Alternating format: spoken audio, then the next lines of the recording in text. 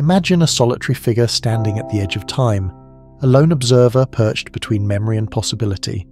Their eyes are not fixed on the present, but piercing through the thin veil of reality, seeing the invisible threads that connect human actions to their inevitable consequences. Picture a room where shadows of future events dance on the walls, flickering images of surveillance cameras, endless scrolling feeds, minds trapped in digital mazes. This is not a nightmare, but a living prophecy. The figure watches, not with fear, but with a profound understanding that civilization moves not in straight lines, but in intricate, interconnected patterns. Each breath they take is a whisper of warning, a reminder that the future is not something that happens to us, but something we collectively create. Our choices, our silence, our compliance. They are the brushstrokes painting the canvas of tomorrow.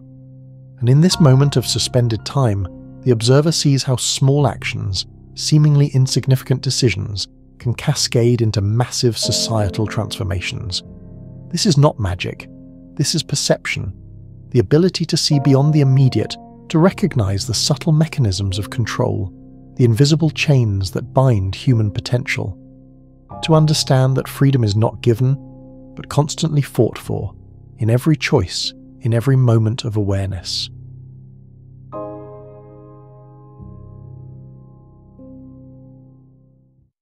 Born Eric Arthur Blair in 1903 in British India, Orwell's early life was shaped by the complex machinery of the imperial power. As a young man, he served in the Indian Imperial Police in Burma, an experience that would become his first profound confrontation with systematic oppression. Here, he witnessed firsthand the brutal mechanisms of colonial control, watching how power could dehumanize both the oppressor and the oppressed. This was not just a job, but a transformative experience. Orwell saw the colonial system as a microcosm of larger human tendencies, the desire to control, to categorize, to dominate. He would later write, "I felt that I had got to escape not merely from imperialism, but from every form of man's dominion over man."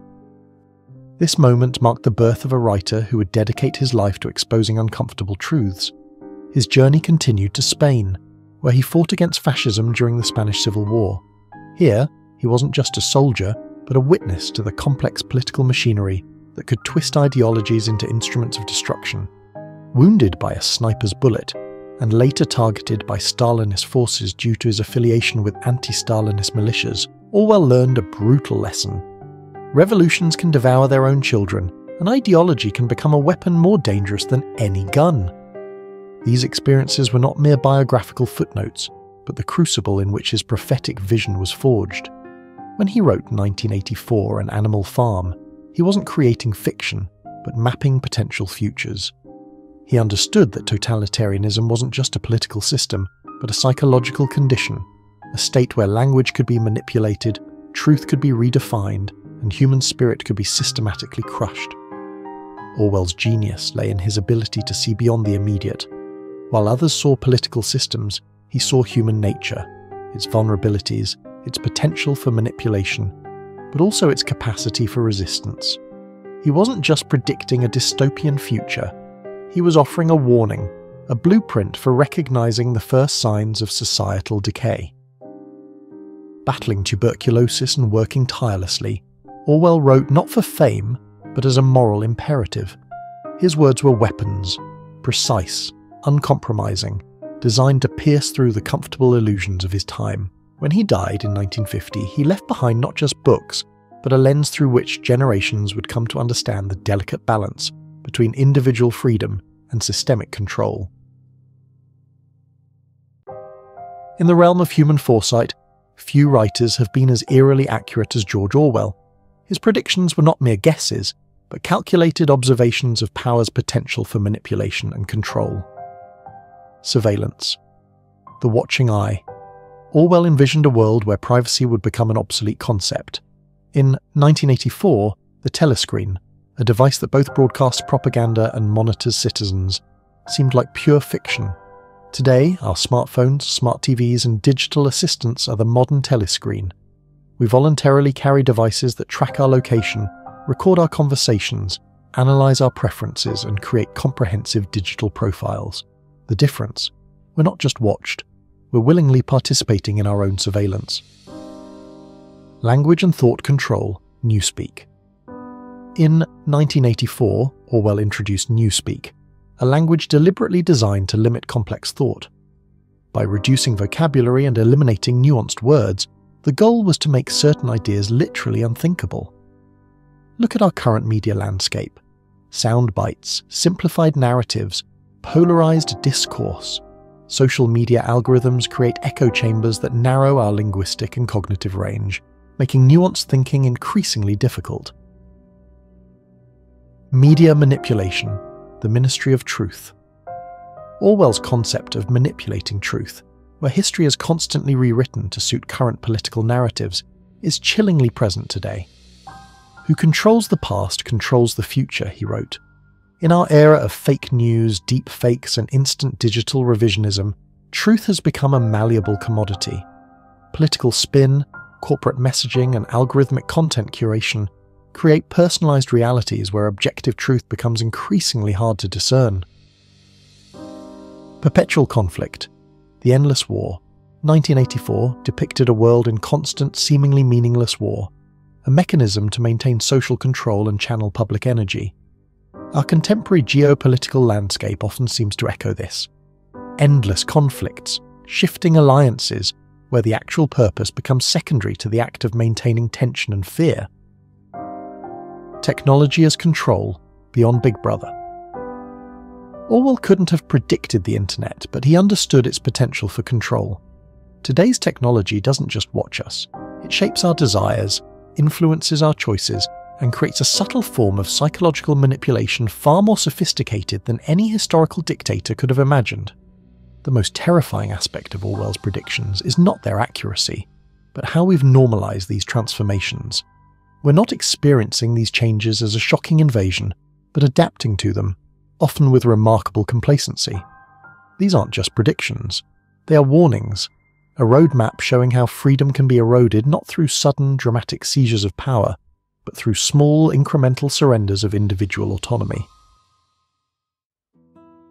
In the grand theatre of modern existence, we have become both the actors and the audience in a performance of perpetual consumption. Orwell warned us about external control, but the most insidious form of control is the one we willingly embrace, the tyranny of endless desire. Look around. Every screen, every advertisement, every targeted notification is a carefully crafted mechanism designed not just to sell a product, but to sell a lifestyle, an identity. We're no longer purchasing goods. We're purchasing temporary moments of perceived happiness, fleeting illusions of completeness. Our smartphones have become more than devices. They are psychological extensions of our very being. Each notification is a dopamine hit, each like a validation, each purchase a momentary escape from the emptiness of our curated existence. We are constantly connected, yet profoundly alone. Our digital personas consume more energy than our actual selves. The modern marketplace has transformed human desire into an algorithmic science. Big data doesn't just predict our wants, it creates them. Machine learning understands our deepest insecurities and transforms them into personalized marketing strategies. We are no longer making choices. We are being chosen by complex systems that understand us better than we understand ourselves. Consumption has become our new religion, with brands as our deities and marketing as our sacred text. We define ourselves not by our actions, but by what we own, what we consume, what we display. Our wardrobes, our gadgets, our carefully curated social media feeds. They are not expressions of identity, but masks we wear to hide our growing sense of disconnection. Orwell saw the potential for control through external force, but our modern system is far more sophisticated. We are controlled through our own desires, our own insecurities, our own relentless pursuit of an happiness that always seems just one purchase away. The ultimate irony: we celebrate our freedom while wearing invisible chains woven from our own consumerist dreams. If you want a picture of the future, imagine a boot stamping on a human face forever. The moral to be drawn from this dangerous nightmare situation is a simple one. Don't let it happen. It depends on you.